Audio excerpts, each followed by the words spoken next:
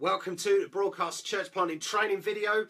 We have been last time talking about how we need help as church planters.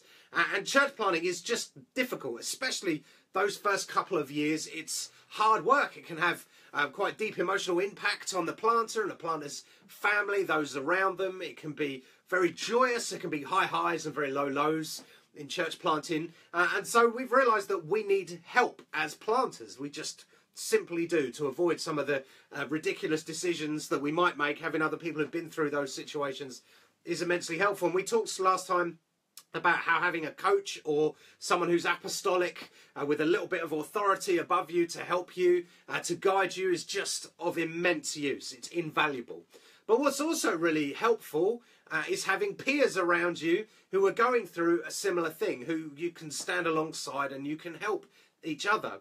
And that's something we try and facilitate on broadcast. We call them masterclasses. And currently we're running one which I'm part of with Ali Scott, who's planting in Chesterley Street up in the north, and John and Abby Flavello are planting River City Church in Hull, and then Colin Barron and myself are planting in Christchurch, Manchester.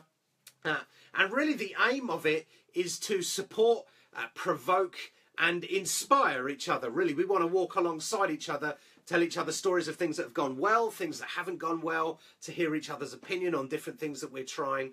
And I found it fascinating, actually, an insight into the way different personalities go about things and think about how they want to plant, approach kind of mission, what it means in their context, team building, what it means to be an entrepreneur, all of those things, seeing how different personalities and people have worked these things out. It's just been immensely useful. And particularly, there's one particular thing which really hit home with me, and that was we were talking one particular time about how we built our team, especially in the very, very early days, the first few months.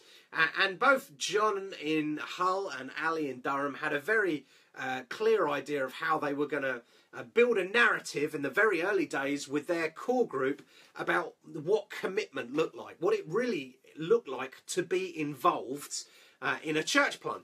And they spelt that out very clearly. Even, this is how turning up on a Sunday is really helpful. This is what community group is like. This is what that's like. Please get involved. And these are the things you can do early on to give us some momentum. And in listening to them, I just thought there was real clarity there. And made me reflect that actually this is something that we haven't done particularly well at Kingsway, and perhaps even in the history of CCM, that early narrative of what commitment looks like, what involvement looks like, we've not been very clear on.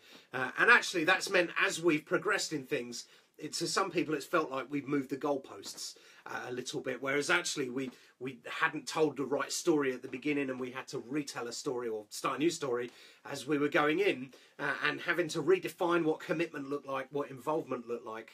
And so for me that was a real eye-opener. It made me think, actually, the next time we plant, and we will plant again, whether it's us or one of the other sites of CCM, we're going to plant in the city centre hopefully in January, but in those early days, weeks and months of planting, I think actually we will talk a little bit differently to our core group, to involve them more, actually, because by not being very clear, we were kind of keeping them on the fringe a little bit, to bring them in more and to talk a little bit more about what commitment looks like and what vision looks like in those early days.